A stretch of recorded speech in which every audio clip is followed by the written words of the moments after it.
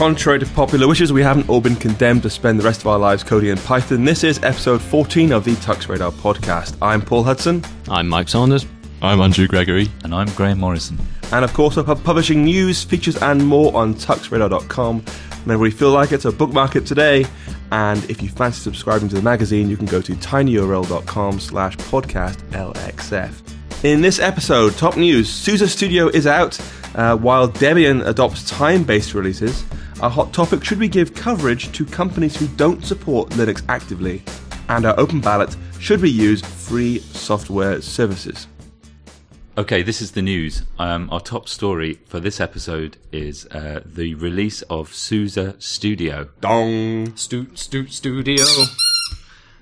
This is an online distribution builder, effectively, although Novell like to push it as an appliance builder that creates your own customized version of Linux that you can then give to your friends or give to your colleagues or actually put in some operating environment. As if there weren't enough Linux distributions already. I know. Or actually put in an operating environment, damn. Yeah, I know. Operating system. I know. I've been, anyway. You can do things like create a live CD, USB install, and according to Nat Friedman, it's been an unprecedented success. I checked this morning. He's the boss of it, isn't he? Yes. So according Nat to is the boss. SUSE's Pravda arm. Well, I mean, when it was released sometime last week, and I checked this morning. According to their site, there's 6,419 appliances have been built. So that sounds like a lot. 5,500 variants of SUSE with IWM as the window manager. Distro Watch, the list has suddenly got a lot longer. Poor Susan. But I'm really surprised at how popular it seemed to have been. I mean, just another distro builder. But it's done really, really well, isn't it? There's been lots of ways to make distros, remaster distros in the past, but the way it lets you just click an icon to set your theming. It's really easy. It looks great. You can make a distro for your lug or for your family or for anybody with minimal number of clicks. And the test drive, did you see that as well? You can test drive your distribution before you download it. Using Flash. Using Flash, yes. Yeah. Not Silverlight, which is what I would have thought. Or Moonlight, but yeah. It uses Flash, but actually it's very cool because you get a full hour with your distro to fiddle around with it. And what's very, very clever, the host system, not the guest that's running, the host system monitors all the changes taking place inside the distro. So you can actually show me all the files that have changed. And the files you don't want to change, like, if it generates SSH keys or whatever, you don't want that to be saved. So you can ignore them and say, actually, I've changed this on purpose. Save those changes to my image, please, and modify it on the fly, basically. That's very cool. It's very cool, yeah. But closed source. Yes, which is difficult, isn't it, really, for such an innovative product? It would be nice if we could create our own distribution creating software using that as a framework. Well, a piece of software to create distribution creating software? Yeah. I'm getting an infinite loop in my head. Meta distro stuff. That's really clever. I wonder what their motivation is for keeping it closed source, I suppose. Well, I asked Nat Friedman, and he said, we actually do plan to open source the few components of Studio that are not yet open over time. But right now, we just had to launch. Right. That's what he said. And I said Launchpad was very similar, because it was. And he said, yes, they did indeed open it 5 or 6 years later, he said. Yeah. So I guess they're in no massive rush, but they do plan to open it. Well, that's cool. I mean, the thing with Launchpad was that I think I remember Mark Shuttleworth at the time saying there was no reason to open it. They didn't see a purpose behind it, so they weren't going to put any effort behind it. But I like the idea that you can create Zen and VMware images with it. That sounds very neat, because that fits into the whole cloud thing, where you could presumably create a Zen image and then upload it to EC2 or whatever it is you want to do. Or just push it. Don't download and upload. It just shuns automatically. Push it, of course. Yeah. Or blow it. Blow the cloud. Well, actually, I'm curious, because this is something that VMware have been doing very well themselves recently. They've been doing this virtual appliance thing. And this is very, very similar. They want to push out a finished distro straight as an appliance. This is exactly one thing. And the main reason for it, according to Nat, is simply that a lot of people spend time wasting reading manuals, trying to get software A working with distro B, when realistically software A should be installed on distro B out of the box. Yeah. And this way you've got one test base to work with. We certify our software for this exact platform. And it's good. It seems like a good way to save time. But I am a bit worried that it may end up taking away the whole vendor independence we've had for quite a while. Like, if Red Hat annoys you, hey, just switch to Novell, or if Novell annoys you, hey, switch to Ubuntu. You can do that right now. But whereas if they're saying, listen, here's our software, Wonderfoo, the OS, you have no choice. It has to be SUSE. It has to be this thing here. They kind of lock you in a way, which is a strange choice. Or even more worryingly, you have to use that specific version of SUSE, and if you want to use a different piece of software, you've got to use yet another. You do, yeah. appliance. But you do get 5 or 7 years support, don't you? Which is quite nice. Yeah. But it's a good move. It's a good move for them, and it'll be interesting to see how it develops. Well, hopefully it'll help them catch up with Ubuntu a little bit, because there are so many Ubuntu respins now. Yeah. It's so easy to do. Yeah. Despite not having a wonderful Flash interface. Okay, in other news, Alan Cox, the famed kernel hacker, The Alan Cox, has quit as the TTY maintainer in the kernel. This follows a bit of tit for tat over on the kernel mailing list. Whoa, flame wars with drama. Linus Torvalds himself over who caused the problem and who should fix it. Linus, in his very nice and friendly way, says, quite frankly, I don't understand why I should even have to bring these issues up to Alan. You should have tried to fix this problem immediately without arguing against fixing the kernel, without blaming user space, without making idiotic excuses for bad kernel behaviour. This prompted Alan to reply with, I've had enough. If you think that problem is easy to fix, you fix it. Have fun. and that was the end of that. I mean, both of them have worked together for an awfully long time. I mean, almost since the very beginning of the Linux kernel. Yeah, I mean, Alan Cox has historically been the kernel number 2. Yeah. So this TTY thing is quite a big deal. It's the terminals. It's the text terminals, the consoles, the way those are handled. Amazingly, people are still writing code to do this stuff, apparently, and creating bugs as well. But perhaps that's why they've resolved it so quickly. Torvalds was very blunt and frank, and Alan Cox just said, "Well, that's it. I've had enough." Perhaps it is all a bit. It looks a bit babyish, but if that's the end of that, we've seen some flame wars go on for months. People shouting back and forth and throwing toys out the pram. The Linus Andrew Trigil BitKeeper thing. Yeah, it was quite silly. It looks to me like Alan was a reluctant maintainer of TTY. He doesn't seem to have given much of a fight in keeping it up. It must be pretty tedious. It's not really sexy kind of part of kernel development, isn't it? You can, hey ladies, I work on the TTY layer. I just love the string of questions that Torvalds put in his email. Why? Why blame Emacs? Why call userland buggy when the bug was introduced by you and was in the kernel? Why are you fighting it? He just ranted on and on and on about some terminal bug, and I'm sure it's a lovely, important, wonderful bug, but it's still really small stuff, Linus. So didn't somebody else ask Alan for some information later on? Well, yeah, later on. I think somebody blundered into the subject. Sergei Senozhatsky. Anyway, he wanted to ask a question about TTY, and Alan replied with, "Please talk to the new TTY maintainer, whoever that ends up. I no longer care." Oh, they all need to kiss and make up. But not literally. Well, no, to be fair, Alan has done nothing wrong with this, apart from, had a bit of technical coding issues going on there, fair enough. But he was really nice, he was really polite during the entire thing. He was trying to defend his side in a simple, pleasant way. Because, as you know, emails always get out of hand if you're not careful, because they're taken in so many different ways. And I think the problem here is that some developers think they can be very rude on mailing lists and get away with it. Well, yeah, geeks in general can be pretty rude. Yes. I mean, that's the way that they are. They? I'm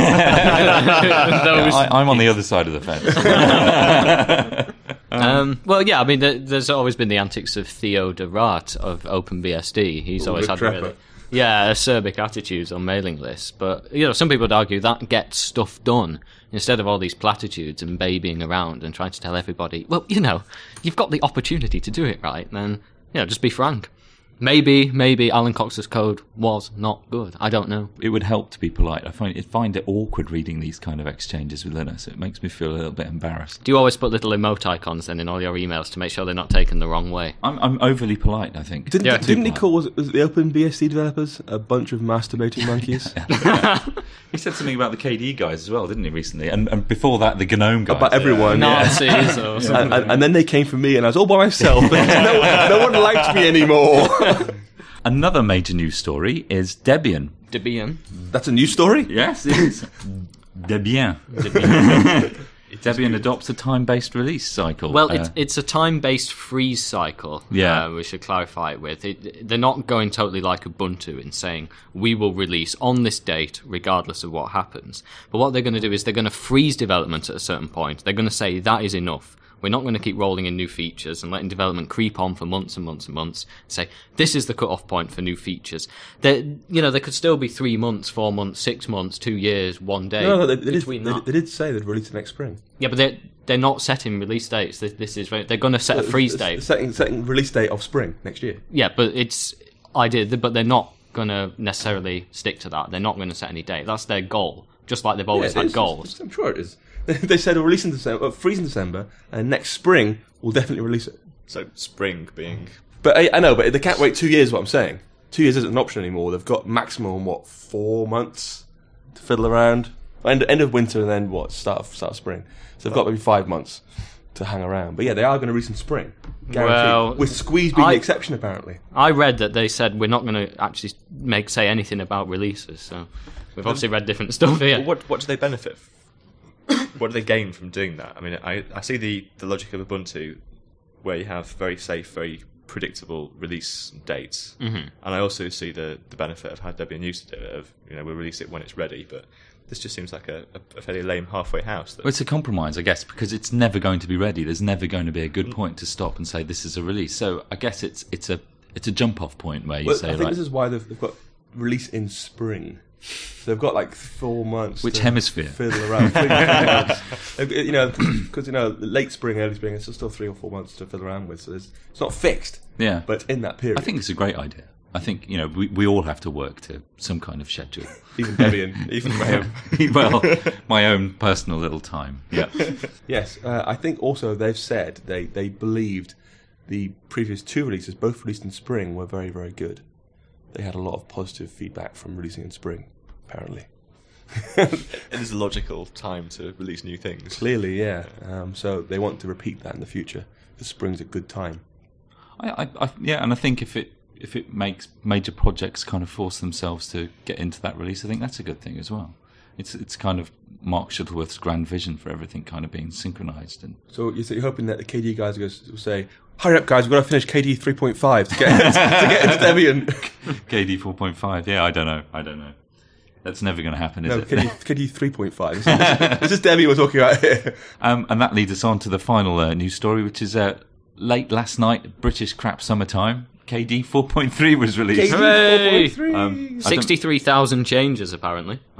I haven't tried it. I don't think any of us have tried it. Presumably, if you insert a new line on the very first line of a 63,000 line file, it knocks it all down by one. I did like on their press release, it said this one had focused on refining the unique features of KDE 4.2. Well, we're on to refining now, so, aren't we? Yeah, that sounds like massaging the figures. And we're on to calling them unique features now, are we? yeah. Books have always been unique features. So what have we got? We got actually the screenshots of KWin and the compositing effects look very nice. There's a new theme, isn't there? Yeah, there's a new theme called Air. I wonder who they're trying to sound like. I don't know. The KDE Air. It's a lighter theme as well. Light and crisp. Lots of desktop cubes and shining reflections and replacing stuff that's already been developed by other people. Plasma has had a few more plasmoids, and I think it was Plasma that made it delayed for a week because there was a bit of a killer bug, big memory leak. So it still sounds to me like Plasma and plasmoids are too cutting edge for everyday use. Dolphin gets little thumbnail previews of things. It's content aware, which it did have before. Yeah, it's content aware. KRunner, a search and launch system. Now KRunner could really do with an overhaul because it needs to be like GNOME Do. Since using GNOME Do. What's KRunner, Graham? KRunner is the if you press Alt and F2, all right, you can type type the in, run command. Yeah, the run command. But when you type in a command these days, you get a preview of the application that's going to run. You get a few options sometimes. It's halfway to being GNOME Do, or Quicksilver. Can it do maths as well? I think it might do. Yes, it does. It does. I think you can do small sums in there. But anyway. That's it anyway on the hit list of new features that I've got written in front of me. Didn't the incremental improvement thing cause big problems in the 3.x releases because by the end of it 3.5 was really, really good. And everyone liked it. And then they dumped it all, went to 4.0. Everyone was like, no, stick to 3.5. It was really good. They obviously get bored with it. It's too comfortable when things are running well. And it's the same with KDevelop, which I think has just had its second or third beta release. Well, presumably, if people are now using 4.x and liking it, then 4.3 is a great release for them. They're going, this is just more refined, more features, enhancements. Not big changes. If they like what they've got, they just want fixes, faster features. I think those of us who are committed to using KDE, and I include myself in that, are always looking forward to the next release because it always adds stability and it always adds improvements that are going to make our lives easier. Some of us just can't use other desktops, so why not? I don't know. I have genuinely just got used to the way KDE works. I like Conqueror and I like its file management, and I'm not too keen on Dolphin, but things like the terminal. What you want there is like some sort of KDE fast forward button that'll get you KDE 6.4. Oh, definitely. Yeah. Has KDE 5 started planning yet? So Mike, you've got an interesting thing to discuss about KDE, haven't you? What is it? Yeah, I think because I haven't used KDE properly, fully, on a long-term basis since KDE 1 back in the late 90s, that I'm going to spend the next 2 weeks using KDE 4 to find out, to see. Oh, really? Yeah, really, genuinely. I think I will too. Really? Well, they run on your Macs. Oh wait, what day is it today? April the 1st, no?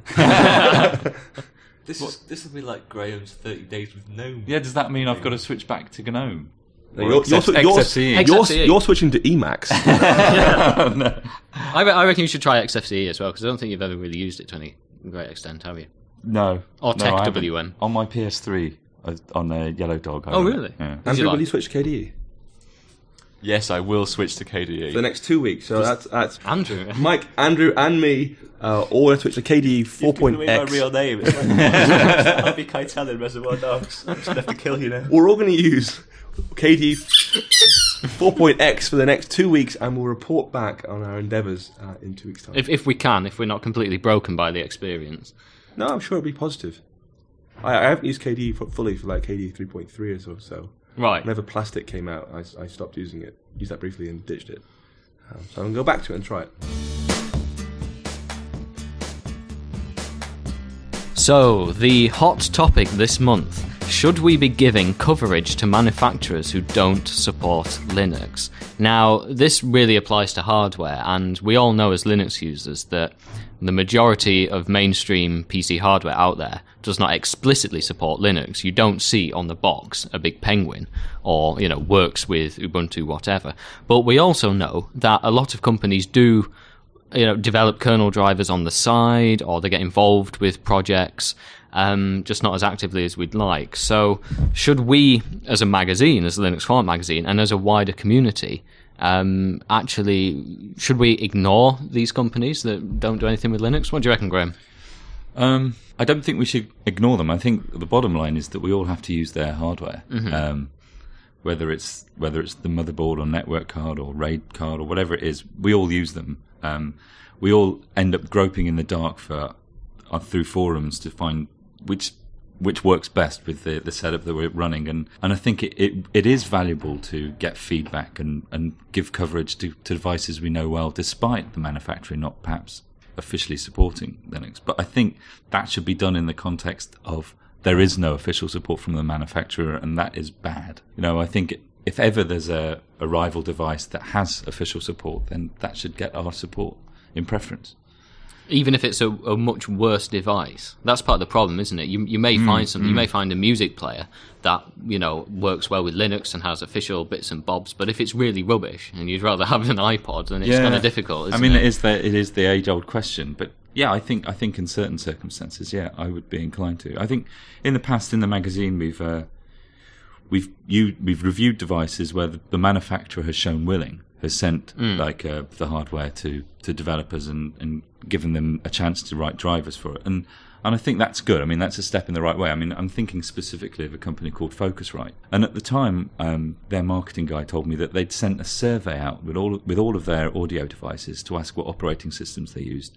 And he said less than 3% had ticked the Linux box. Right. So from a manufacturer's point of view, there was really no point in them investing in Linux support. No, but they don't always have to put developers onto a project to provide Linux support, what they can do, as you mentioned before, is they can release the specs to the community, or some specs, send some hardware to a geek, just a few £100, send the hardware, send the specs, and then the community will make the drivers. So I think some companies are reluctant, thinking, supporting a whole other operating system is going to cost us £100,000 in developer time and stuff, but it could actually be a lot easier than that.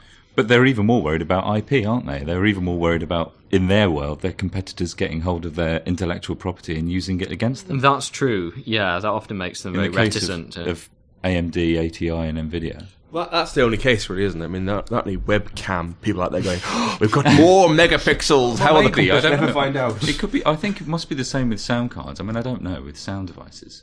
Well, Creative are open source now, aren't they? Creative have open source for the stuff now. Oh, have they? Yeah, they have. Get with the agenda. Yeah, there was a big hoo-ha about them. Creative's still going. Well, either way, I think we have moved on a long way in hardware in the last few years. I mean, I remember the absolute hell of Debian 2.2, where it'd be like, okay, now let's choose on your Ethernet driver. And it gives you a huge list. Oh, I remember that. Is it this one? No. This one? You just go through the list until you find the right one. It goes, oh, it is that one. Well done, you got it right. And they could have scanned that for you, but it just chose not to. And of course, most geeks, and I should have known the brand of my network card, but I didn't. I just went through a whole lot until I found them all. And of course, there were some that worked anyway, despite not being the right brand. So we have moved on in hardware support a long way, but there are some companies steadfastly refusing to be interested. And, NVIDIA seems very, very happy with its binary blob system, whereas ATI/AMD are moving forward, they are being more open, and I think we should encourage that. Yeah, and I think that's probably due to competition. That there's a niche to fill there, with NVIDIA fitting into the binary blob space. Yeah. There's a space for Intel and for AMD ATI to look at being more open. Intel is now properly kick-ass. Yeah, I think that's awesome. Yeah. They are, in terms of absolute raw performance, the latest games, whatever, you won't get it from Intel, I'm aware. But everything else, it's really cool. Yeah. Because it now works out of the box, kernel mode setting, all this kind of thing just works, and that's incredible. I mean, Clutter running on a rubbishy netbook, I mean, it's brilliant. Yeah. So I think it shows what could be done if we had flawless hardware support in there. And that'll only happen if manufacturers realise it's in the best interest of the customers for a change. And will that only happen if we only support manufacturers who support Linux? I think so, yeah. I was for a while looking at buying a nice new Dell laptop, and I was insisting on getting an Intel card because I wanted the features. Until I found out they wanted £50 more for the Intel card than for the NVIDIA card, because the NVIDIA one came in a package which was, ended up being cheaper. Yeah. And so I've made the same thing with Intel. It would cost more, which is awful. So I ended up not getting it. I do want to support Intel in what they're doing, but I'm not necessarily willing to pay more for less. Yeah. Have you bought any hardware recently, Andrew, that has been a disaster to get working with Linux? Yes, but we'll come to that. Okay. We'll come to that in the Discover of the Week section. Right. I was just thinking that every manufacturer that doesn't support Linux today is potentially a manufacturer that supports Linux tomorrow. Mm-hmm. So we should give everyone as much love as possible. Give everyone the opportunity. It's not really that easy. I mean, there are some manufacturers of printers, and I'm not going to name brands, but they're not very friendly to us because they don't support Linux. They're aware they don't support Linux. They don't want us to get their product and say, hey, this does not work, because that stops them getting sales. When there's some uncertainty, it might work, might not work, then they make some sales. People buy them and try them out and say, oh, it's my own fault for buying the wrong one, whatever. They blame themselves. Whereas if they give it to us and we say definitively, no, this does not work with Linux, they lose out. So these manufacturers do not want to provide us with hardware. Some people say, hey, we should review all the hardware that comes out. That's a great idea. Of course we should review the hardware that comes out. We often cannot get the hardware from the manufacturers. They don't want to talk to us. Even big companies like Dell, even big companies like yes, Dell. I had trouble getting a netbook from Dell. They support Linux. And then they sell their stuff with Ubuntu. And it's very, very hard to get hardware from them. So just so listeners are aware, we are trying. They're just not interested. And it can also... It could be damaging for a company to not support Linux. Even, say we've got 3% market share, something really small like that on the desktop. People go to geeks to ask for hardware advice. People go. If somebody doesn't know much about computers, they're going to go to the nearest geek. And there's a bigger chance that geek will be a Linux geek as well. Yeah. And then say, right, I want to get a new graphics card, I want to get this, that, and the other. And, the person asking the questions will probably be running Windows, but the Linux geek making the decisions and giving the advice may, if he or she is peeved with a certain company, will recommend something else. Or just look at the one I've got, isn't it good? Yeah, exactly. This works for me on my choice of operating system. Yeah. So, yeah. And with such raging debate, we come to the halfway point in our podcast. Still to come, the discovery of the week and our open ballot. Should geeks prefer free internet services over free with a lowercase f internet services? And straight on to our discovery of the week. I'm going to be starting this time because I've got such amazing things to discuss. Wow. I've got two because I always have two. I like having two. One of which is this, and Mike might have to help me out with this one, Mike. Okay. Okay, sure. You need some help. Speicherzugriffsfehler. Kann ich das sagen? Speicherzugriffsfehler. Well, failure is a mistake. It means segmentation fault in German. Yeah. It's all one word. Segmentation mistake. Yeah. That's Eisenbahn Knotelpunkt-tastisch. Have you been reading the new German dictionary? I think that's an awesome word. But the real one, Mike's terrified. Actually, I've discovered the Open Font Library. Wow, is that like Open Clip Art? It's sadly just like Open Clip Art. Oh dear. Because I don't like Open Clip Art. And so the idea is great. Okay, open fonts, it's all share the fonts we can have and use for free. That's great. But they've done that using the awful code base from Open Clip Art, which means it's very, very hard to find things. You know, if you do Open Clip Art, you search for, I don't know, pink pony in the clip art, and it finds people called Pink or Pony. And not actually clip art of pink ponies, just people called Pink or Pony. The same problem is an open font library. And the same problems in general, like, you know, you can't see quick previews of stuff without clicking lots of buttons, which is silly. So the idea is awesome. I love having open fonts. There aren't enough of them.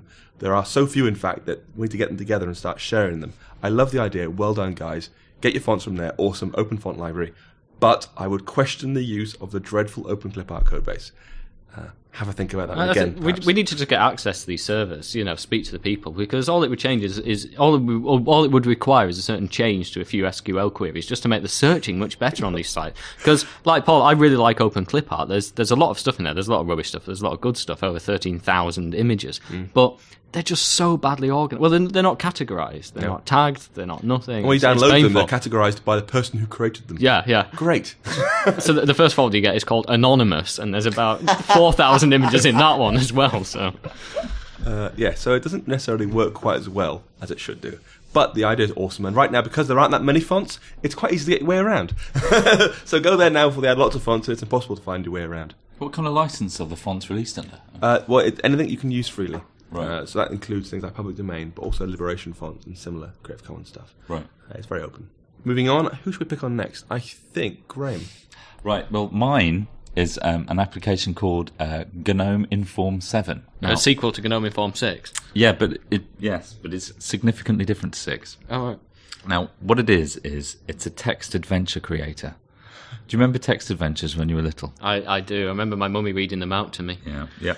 It was one of my Choose your adventure. One of my first kinds of game was a text adventure on my Electron. It was called The Sphinx by Acornsoft, and it was a bit of a rip-off of Zork. And I've always loved them. Anyway, Gnome Inform 7 lets you create your own, but the cool thing about it is that it uses natural language. So you don't have to be a programmer, you just have to be relatively good at English and constructing short sentences. So you could you type in, for example, the office is a room, and that becomes a logical component in your game. You can then say the server room is to the north and the emergency exit is to the south.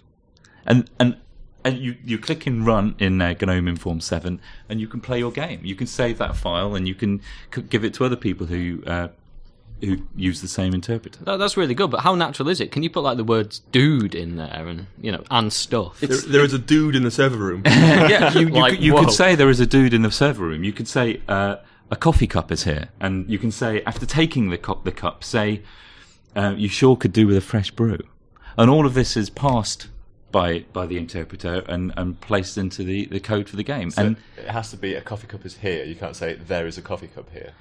I don't know. Possibly not. There are certain rules that you have to follow to kind of remove any ambiguity in what you say. But you soon get into the swing of it. It's a bit like playing the adventure game in reverse. You get used to a certain way of constructing sentences and constructing rooms. But It's just as good fun as playing the games, if you're interested in them. Have you written an adventure game then that our listeners can download and play? Unfortunately not, no. It sounds like a nice project to do one, doesn't it? Yeah, it does. It does, which is how I discovered it. For a rainy day or a long train journey. Exactly. That sounds it would like be perfect. An awesome project. And the Gnome Inform 7 keeps on top of all the objects you create. It automatically maps the locations, gives you a graphical overview of where the locations are in relationship to one another. And you can give the file that you create at the end of it to anyone with an Inform interpreter. So that means even people with iPhones can play. So even those lucky people. Out of curiosity, then, you said it's significantly different to number 6. So how did number 6 It's go? the natural language part. Before that, it was more like programming, where you actually had to script using for, if, and kind of logic. Ooh. So this is the first release with natural language. Impressive. Time for a cave mapping text adventure project. Yeah, that sounds great. There is a bat in the cave. Mike, what have you found? Well, I want to take things a bit more seriously here now, These are all good, fun projects, but I discovered last week Pink Pony. What, on open fonts? No, not on open fonts. Any other guesses where I found Pink Pony? Is it a Deftones album? I wouldn't know that. Pink Pony is Tron with ponies. And that's it from Mike. Pink. The game Tron. The game Tron, right. Not the film Tron. That's what I initially thought. That didn't make any sense. Oh man! Whereas the game Tron with Pink Ponies. What is the game Tron, Mike? Outline for our new reorders. The game Tron is typically been a top-down view where you control a dot that leaves a line behind it on a screen. The dot is always moving. You can't see Mike moving his fingers while he's talking. No, you can't. But it helps. It helps to visualize. So basically, you create these paths on a playfield, and you've got to avoid crashing into the other person's path. So as the game continues, the screen gets more and more filled with all these lines, and you've got to avoid them. So Pink Pony takes this to a whole new level. It goes 3D for starters. Wow. Is it based on GL-Tron or something like that? Actually, it probably is. But yeah, you control these pink ponies, naturally, running around on these islands, and they leave kind of glowing lines behind them and colourful hearts as well. And I did challenge Paul to a game of it, of course, and thoroughly whooped his ass. What? But, be honest, come on. All right, we will play this live on the next podcast. And, but yes, it's Tron, but with so much, sweet, sickly cuteness that it's going on the next cover disc. With so much sweet, sickly, cute particle things that it can't run on Mike's computer. Actually, it didn't. Yeah, why? There was something wrong with my Intel graphics card. It wanted to do hardware accelerated particles, I think, so it couldn't handle it. And if I remember correctly, I completely creamed you, even after trying to suicide myself by learning how to swim. Oh yeah, apparently ponies can't swim. No, you were claiming you were lost on some random island. Yeah, I remember that. Andrew, Paul, take it away. I bought an MP3 player the other week under the mistaken apprehension that it could play Oggs. So I had to convert a big bunch of Oggs into MP3s, and I started doing that with Ogg Dev, and then that made WAVs, and then I started trying to turn the WAVs into MP3s using lame. And it got really complicated for my small mind. So Graham suggested I use something called the Perl Audio Converter, which is they've abbreviated to PACPL. I don't know where they get the extra P in there, but it's really cool because you can just set it going, and it works through a whole directory, and it works within the directories within that directory.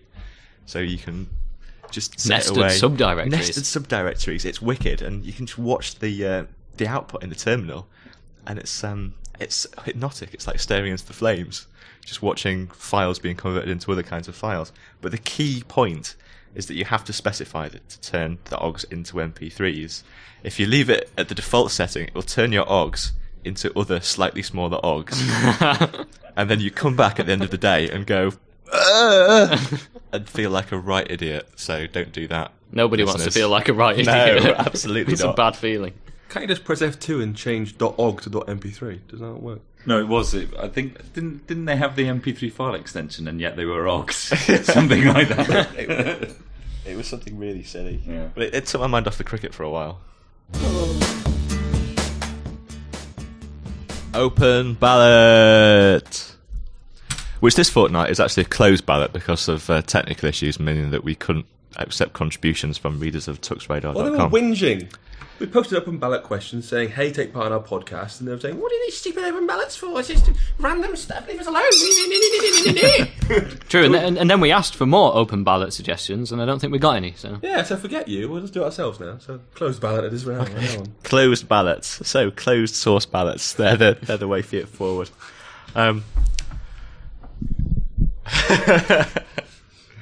We want to know what the people in this room think.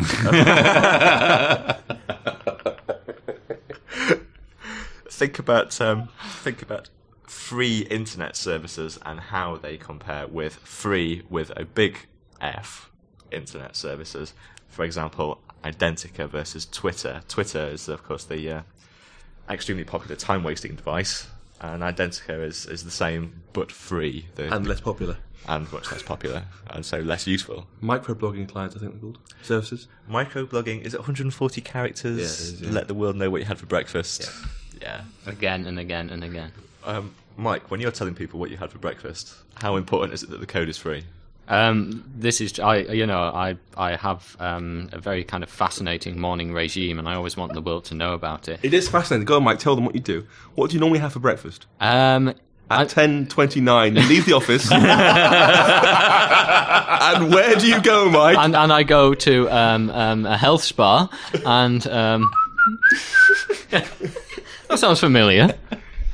But going back to being remotely on topic, I think Identica's just got a stupid name. Because you have to tell people, follow me on identi.car. It's a bit like Slashdot, only geeks will get it, so... And that was you coming back on topic, was it? Yeah, some slightly on topic. So. I don't use either of them. I may end up using some microblogging service someday, but I'm not on Facebook, I'm not on Twitter, I'm not on Twitbook. Do you use Gmail? Yep. Does that annoy you that it's not free? Nope. Right. It's great. Well, yeah. I mean, as far as I agree with you, I think there's a copy of me somewhere in a parallel universe that's doing all the right things and not using any of these applications, but this version of me finds them far too convenient, so yeah. It is the convenience. I would just like to clarify one thing, though. That Identica is not only open source code. It's AGPL for a start, but it's also Creative Commons licensed status updates. So everything on there is open for everyone else to use. So you can create feeds from it. You can fill that in and do anything you want, parse it, fiddle around with it, XMLerize it, do what you like. All your friend data is open as well, so you can pull it off there and move it somewhere else or do other things with it. So it's all open to fiddling, which is quite cool. So if I write some beautiful haiku poetry on Identica, anybody else can take it and use it for what they want? By default, it's Creative Commons. You can disable that option if you don't want it. Big copyright message. The default is it's open, please use it. Get it off, take what you like, do what you want with it. That is brilliant. It is brilliant. I think that's the main thing for me. I mean, I would much rather use Identica, but it just hasn't got the critical mass of people using it to make it useful for me as a consumer. Have you registered /Degville on Identica? I don't think I have, actually. Do it now. I'll do it now. I'm going to do it, yeah. And that's the problem, isn't it? If you want to get, especially when it comes to microblogging sites, their use is in the number of people using them. It's not really the interface or the software behind it. Yeah, it's harder to be counterculture or yeah. So what license is the content in Gmail under? Well, it's yours, isn't it? It's mine. Google can't take it and I don't think so. make poems. Private correspondence. They've said that they had said previously when it launched, we reserve the right not to delete it. On the grounds that they don't want to provide guarantees for doing things. But I think now there's like a 9-month thing they agree with the EU. Approximately, they agree to delete it within a certain time frame. Right. But generally, it's yours. It's your stuff. Unless you are Twitter, of course. You had the Google Docs nicked. Stolen, of course. Stolen a few weeks ago, which was terrifying. And released on, was it TechCrunch? I don't know. Yeah, it rings a bell. Well, it wasn't. Someone guessed the password, basically. Because it was something, password 1. Well, didn't it have a bit of social engineering in it? Colour? Just made a name. It was the secretary or the PA or something. Yeah, exactly. Yeah, they got in and then they got the documents away and released them to TechCrunch very kindly. But it is yours. Normally, it's private to you. But I think it's important because a lot of well-known geeks don't use Identica. They only use Twitter. And I spoke to Evan Prodromou from Identica. He's the top guy at Identica, and asked him what he thought about these geeks. And I used the example of Miguel de Icaza, the GNOME founder, the mono hacker, Simian chap and Novell top bot. And because Miguel said, how do I find people on this thing? Why does this thing not support my font settings? Then all in caps, this is horrible. And Evan was really blunt. He was right to the point. I got this recorded. And I'm going to read out what he said, but I'll do it because we need Graham here to provide censoring for what he said, just in case there are some sensitive ears listening or children or something. So I'm going to read out what he said, and Graham will provide some sort of censoring if possible. Also, because swearing isn't big or clever. You're right. So Evan's response about Miguel was, right, so what really happened there was that Miguel de Icaza is totally useless, someone who was totally not a big supporter of us ever. He was a total beep. I mean, pardon my French, but he was a total beep. I mean, he came onto the site. This guy, the guy who started Gnome was a piece of beep for like many years, and he comes onto our site and he can't figure out how to use the buttons, and he says all that nasty stuff. I've got nothing for him. He's a beep. He was a total beep about it.